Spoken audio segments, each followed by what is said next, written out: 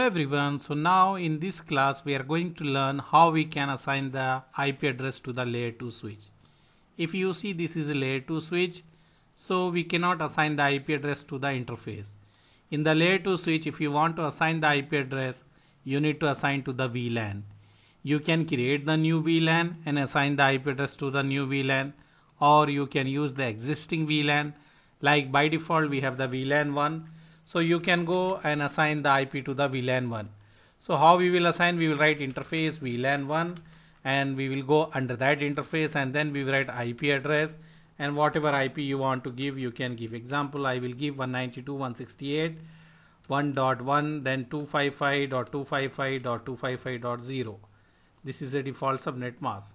Okay, after that you can write no shut. If the VLAN is done, then it will come up. That's all, and you can save the configuration.